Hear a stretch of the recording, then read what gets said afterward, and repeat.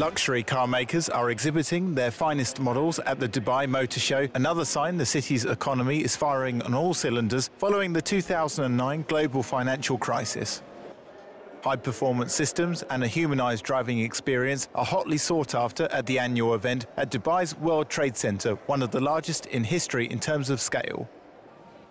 At the show, British car maker Aston Martin presented the CC100 Speedster concept car to celebrate its 100th anniversary. General Manager Neil Slade said the company had doubled its Middle East sales by selling another of its ranges, the Q concept.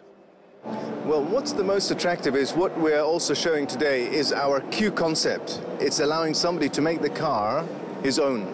So it's bespoke. He can make any color he wants. He can put any logo on the car. He can make the back to be how he wants. This car has sheepskin on the floor. French automaker Bugatti's new Mio Constantini is one of the exhibits attracting the most attention at the show.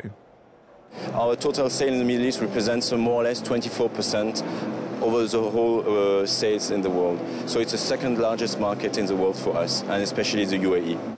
Dubai's economic growth in the first half of this year grew 4.9% year-on-year, propelled by growth in trade and tourism. India, China and the US are ranked as Dubai's top 3 trade partners.